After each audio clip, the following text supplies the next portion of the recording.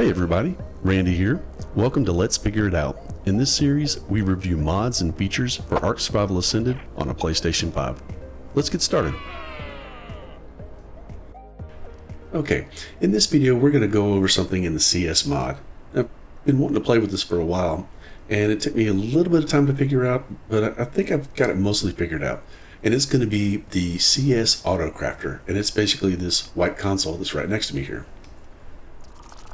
So when you look at it, it says CS Auto Crafter, and it says what tribe, and underneath it says powered. When you look at the description inside, it says it will automatically craft items from other crafting stations. You place the crafting station in the inventory and press set crafting station. Then you use the next recipe button to select a recipe if the station has more than one. Then you click on the item to pull the materials, and to activate it requires tech generator.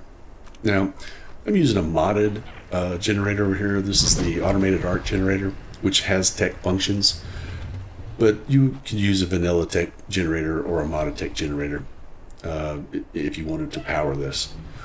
Now, when you go in here, it's kind of confusing. When you see this little card in here, it looks like that you need to place the CFS crafting station, the element, the smithy, the fabricator, and a generic artifact inside of here for it to work. But I've found that it works without that. So let me give you an example. Something that can be crafted in my inventory would be a stone arrow. So if you go down to select crafting station, you'll see here it says your character. Then you get this select recipe button. Under that, we're going to go down to stone arrow. Now what I do is use the pull functions that's part of CS to pull and craft an arrow. I've got, let's say 2, just so we can see how fast it is. 2 arrows. We're going to hit the pull function, and we're going to hit the pull function, and then all of the items go in there, and then it automatically crafts it.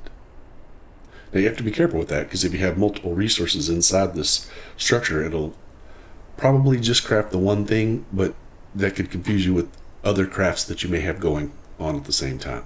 So I'm going to pull these arrows out, and I'm going to put them up. Now, what's something that could be crafted in a smithy that's not crafted in my inventory? How about a shotgun shell? So I'm going to go under select recipe, and I'm going to look for shotgun ammo. And there's not any shotgun ammo listed here. There's a whole lot of stuff that I can craft in my inventory, but shotgun ammo is not listed here. So what you would do in that situation is you would pick up a structure that can generate a shotgun shell. So I've got a regular smithy, and I've got the CS crafting station, which is kind of like a smithy. You place that into the inventory of the auto crafter. Then you're going to go select crafting station.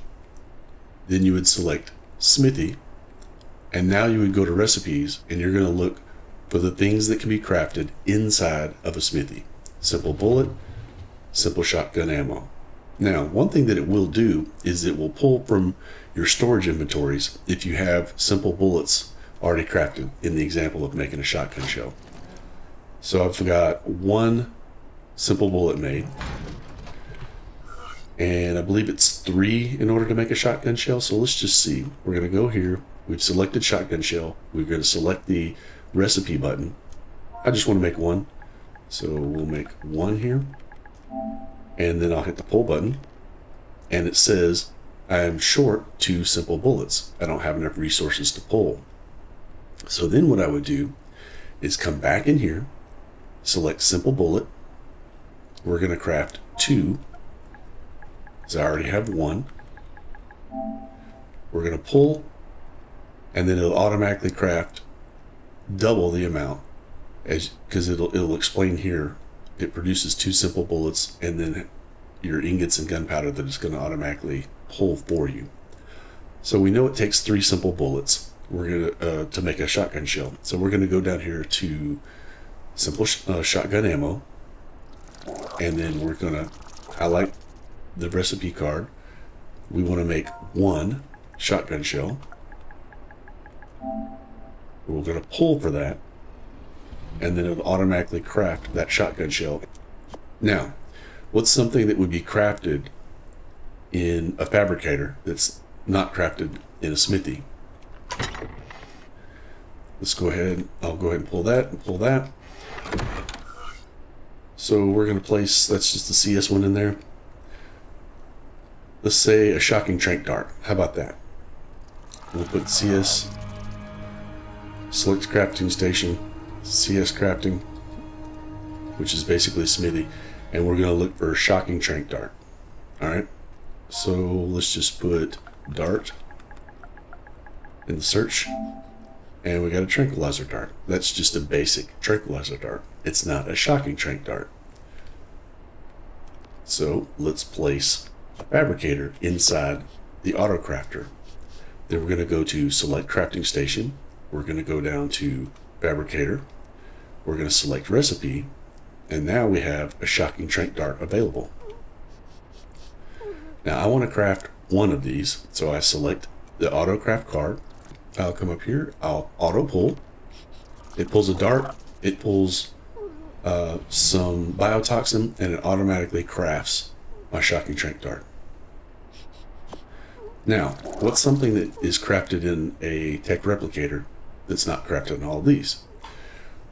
Let's say tech rifle. Select recipe, and there's no tech in here. So then, come over here, I'm going to pick up a tech replicator. This happens to be a CS modded one, but it doesn't matter. It could be a vanilla one. Place it here. Now we're going to go to the crafting station. We're going to go to tech replicator. Then we're going to go to recipe, and we're going to go with a tech rifle. And here we are, a tech rifle. We got to select the recipe card, pull one.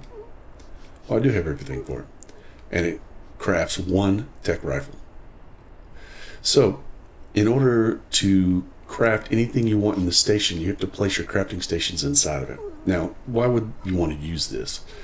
You might want to use this if you want to have a small base. Let's grab this. Let's grab that. And let's put this out right here. This is where I had this before I picked it up. So right here, between the replicator, the fabricator, and the smithy, or the CS crafting station, it's taking up a lot of space.